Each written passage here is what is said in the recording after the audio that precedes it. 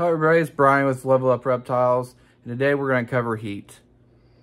Heat is something that is crucial to the ball python, and if it's too cool, you're going to have a hard time getting them to eat. If it's too hot, there's potential for them to get burned. There really is a sweet spot for a hot and a cool side. If you manage the hot side, the cool side will kind of take care of itself. So if you put your heating on one side and the other side, more times than not, is about the right temperature. You want your ambient to be somewhere around 80, 82 degrees across the tank. That ambient will be your cool side for the most part. I mean, it may drop from the whole other side of the tank from where the heat is.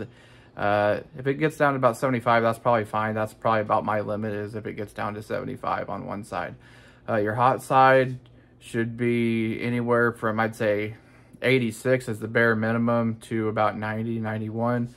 In the rack, I keep everything. The hot spot is right around 90, and my ambient in there is about 82. So the cool side is about 81, 82 degrees in the rack. And I like doing that in the PVC enclosures I've had in the past. This is just going to take a look at the different kind of heating you can use. I'm not going to go into, thermostats a whole lot, but every heating element that I show you guys that you can use for different things, each heating does have a different purpose. But you do want to make sure they are hooked up to a thermostat. Preferably not one of the cheap ones you see for $15 on Amazon. You buy an animal, you want the best health you can for it. It's just part of it. I mean, you could probably get a reasonable, decent thermostat for maybe around 80 bucks, but they do get pricey. So without further ado, let's take a look at this heat. Now, is that alone probably ain't enough to get a full your ambient temperature up, unless you just keep your room warm. I'd say if you keep your room lower than 75, this isn't going to be enough to heat your tank. And in that case, make sure these are hooked up to a thermostat. You need these on thermostats. They'll get hot if you don't.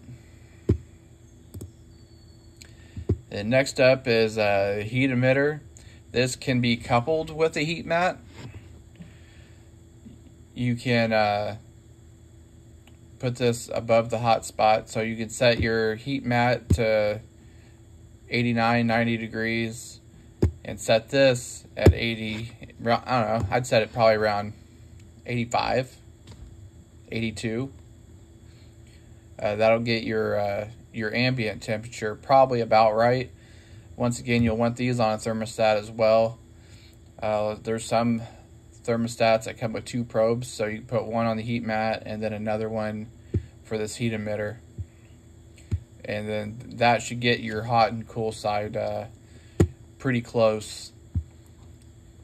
And then once again, these are for like a glass aquarium.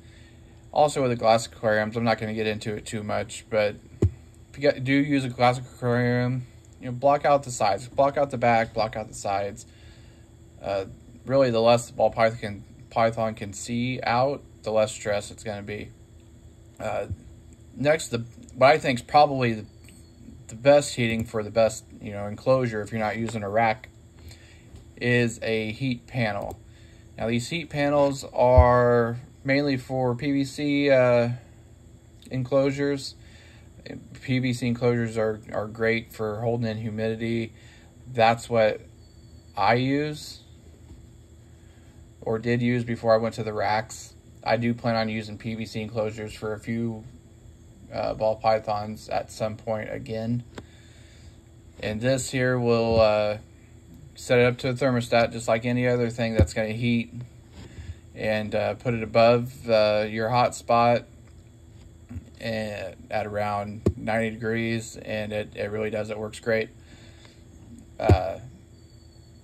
Now for the racks, all your racks, if you build them yourself, which I've done, or you buy it from ARS or Freedom Breeder or whoever, they're going to be on heat tape or most of, like ARS puts them on heat panels, but underneath the panel is this heat tape. You can get this from Reptile Basics.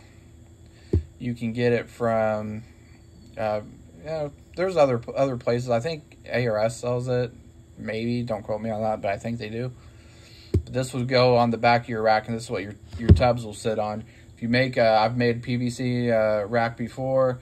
Same thing. I use this. I cut out a notch wide enough for the heat tape and recess it in there, and it works. It works pretty well.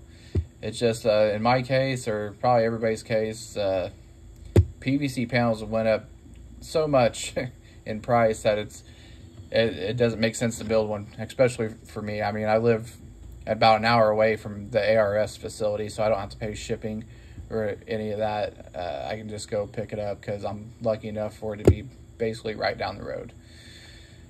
But that's it for the heating and the things that I would personally use to heat an enclosure.